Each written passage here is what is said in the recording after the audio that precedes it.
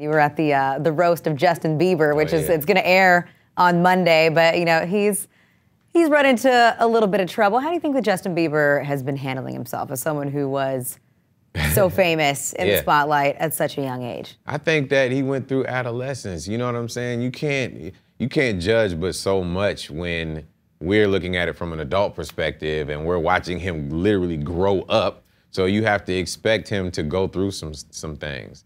But I feel like I just said, some people, we all make mistakes, and as long as we don't make the same mistakes over and over again, then I think that he's only a human being, and I feel like he should be forgiven for certain things. And I think that his attitude and his personality and his actions over the next couple years will 100% prove whether or not we we are 100% down for young Bieber. And I have faith that he's going to be very good at that. How was the roast, by the way? The roast was, I good. I heard that like Snoop and Martha Stewart were Kevin Hart, myself, Shaq, we all were joking on each other. Nobody was off limits. We had too much fun, man. It was a lot of good jokes, Nothing was off limits. Nobody took it too far. I have a feeling that, you know, with Bieber, people would be really harsh. A lot of people took it far. I mean, basically, it did go too far, and that's what happens at some of these roasts. But as long as they edit it to the point where, you know, they ride the fine line and doesn't go over the line, then I'm sure it would be good. Because we were there for 4 hours.